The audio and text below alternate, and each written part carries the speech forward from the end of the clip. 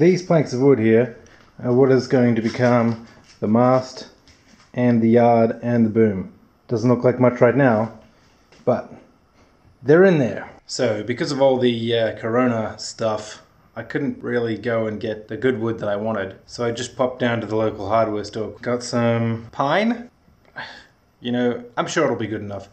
There's quite a lot of knots in it, but I've got a lot of it. So I'll just have to cut out the knotty sections and just scarf bits together. I can't get an aluminium tube really anymore because that would involve lots of complicated messing around, and everything's kind of being locked down here. So building a wooden mast it is. So I have to cut it to the right dimensions. And this is a cross section of the mast before it gets shaped to its final round form. And each of these 8 staves is 16 millimeters here and 30 millimeters here. And it has this V-shaped groove cut in the end, so it sort of tessellates in a round direction. I need to get these 8 staves out of this wood here. And it's a little bit hard to see, but here's the mast here.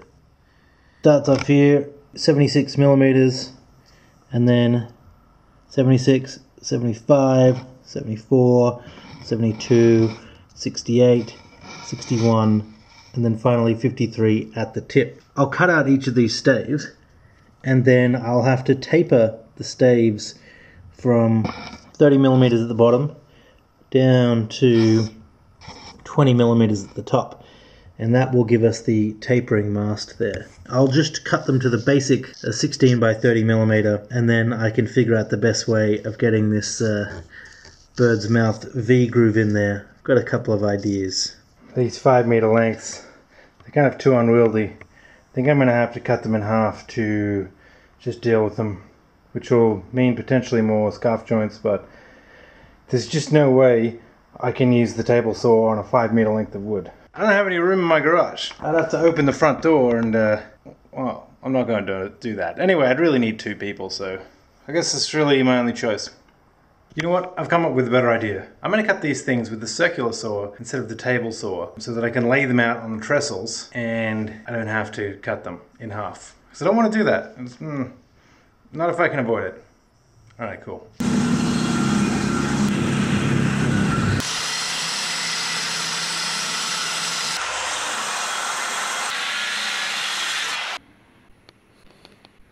Well, I've got 4 of these staves cut to 30 mil. Will now be cut in half to create that 30 by 16. So after these cuts, I will have 9 5-meter long staves. The extra one is just for extra.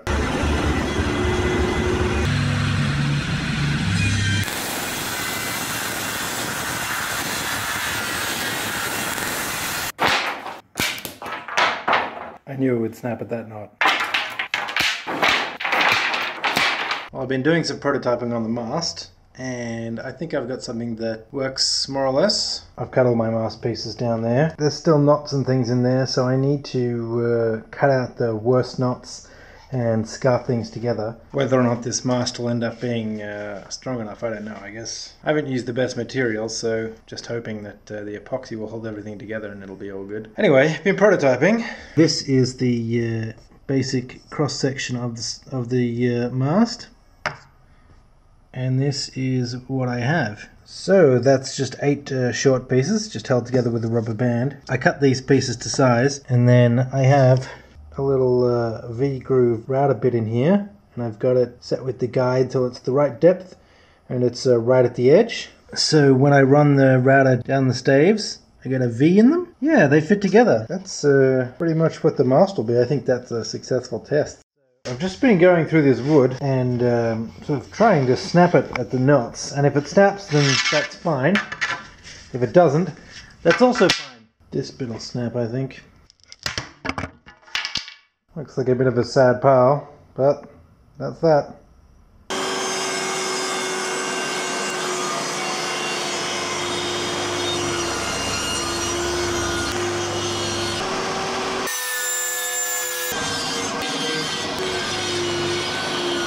All the stave pieces have got their scarf cut into the end. I just have to fit them all together. One of them is the full length, but the rest We'll need at least one joint in them. Got the staves arranged. Now I just have to finish the scarf joints, glue them together, finish putting the notches in, epoxy the insides, then I'll be ready to put them together. Exciting!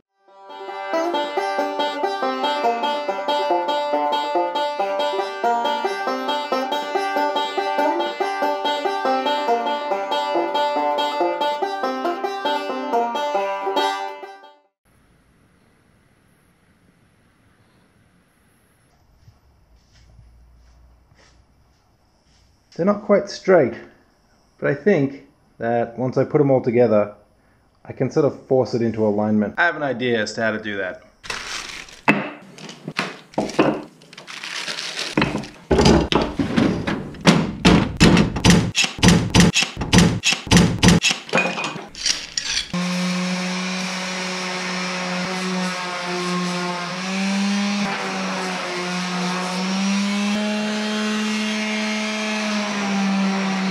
I've sanded down all the glue and all the scarf joints should be all good now. Where's the scarf joint? There's one. Most of them you can't even see and they're perfectly fine. A few, well, one here has a little bit of a gap, so I'll shove some more glue in there. And a few weren't quite aligned properly, so that they went a little bit thin. I think there was just one which went thin. They're pretty much all good. What I need to do now is the tapering of the staves. The tapering of the staves. Sounds like an ancient ritual. It's a bit hard to see here, but for the first 1020 millimeters, the stave width is 30 millimeters. Then 660 mil up, the stave width drops down to 29.5 millimeters. Then another 660, 29, another 27.5, then 26, then 23, then finally 20 at the very tip.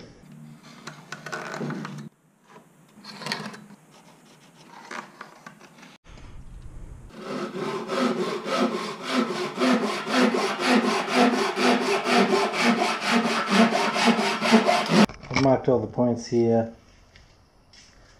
where the different tapers are, going from the bottom and all the way to the top there. So I was wondering what method I could use to make the taper on these staves. And I'd started marking out on each of them where the taper was going to go, and just kind of thinking I could do it on the table saw perhaps, or use the planer. But I just came up with what I think might be a better idea.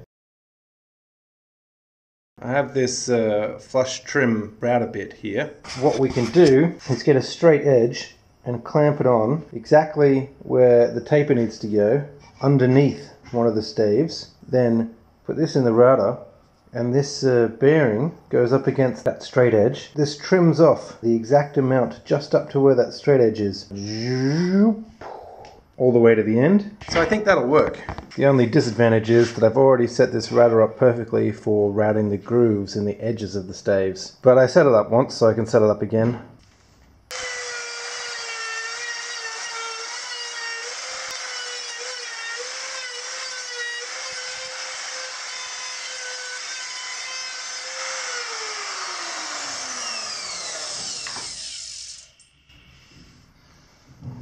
Yeah, I think that's pretty good.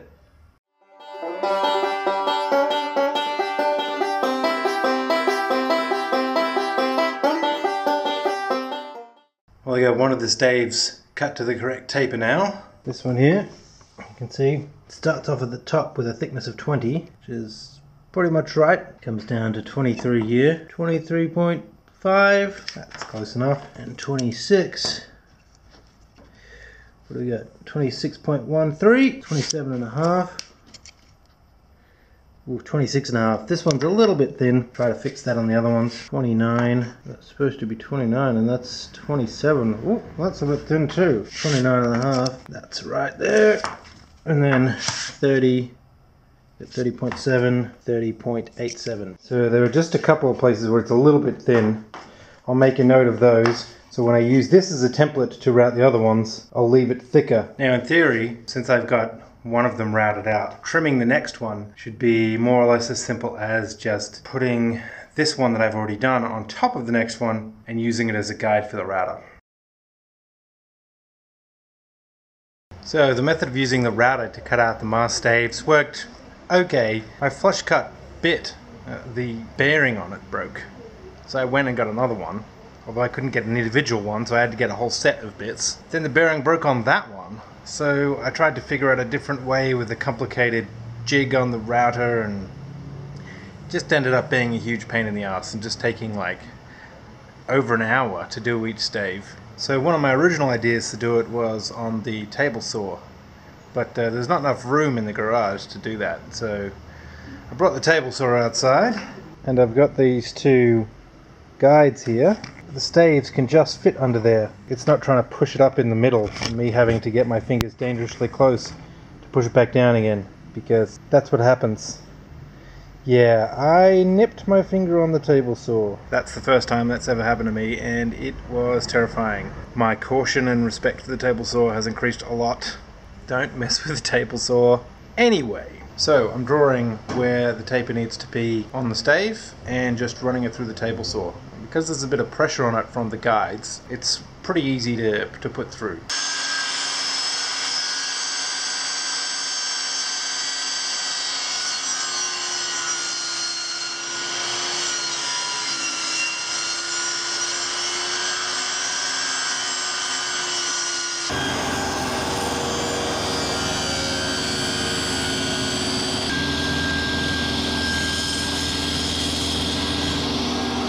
I got my staves tapered. I've got my router set back up again.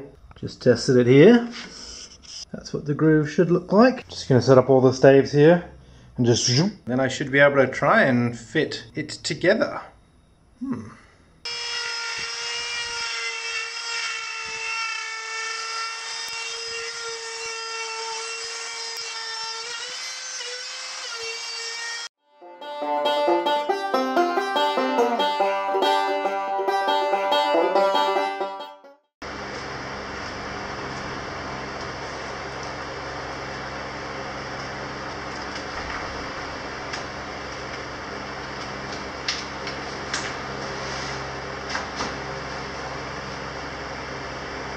A rubber band on it.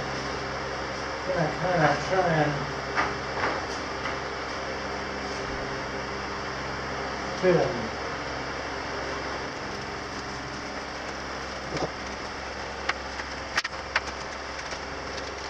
How are you supposed to do this? Just go with it for a while.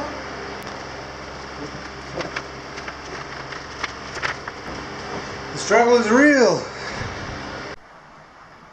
Well, it was a struggle, but here are all the mast staves, dry fit together in their proper configuration. Just tied it up with some rope here, and actually I'm not sure if this is going to be the correct order of the staves. I need to stagger the scarf joints, I think. It's a little bit bendy if I pick it up, but of course it's just held together by a few ropes. There's the bottom end and the much smaller top end. The fit isn't perfect, and I need to have something better to force them together than just this rope. I really want to make sure they're squeezed, so I was thinking I might buy some hose clamps to put around them to like really get them together. But yeah, I need to go through and clean up some of the grooves. They are not perfect, and there'll have to be plenty of glue in there actually, because in some of the places I messed up a little bit. That'll all be filled. So mast. Let's have another look at that sexy mast.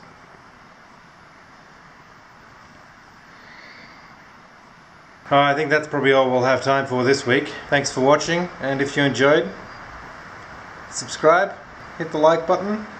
If you want to see when my videos come out, they should be a little bit more frequent now due to me being at home all the time for coronavirus. Yeah, hit the bell and you'll get notifications. Anyway, thanks for watching. Bye.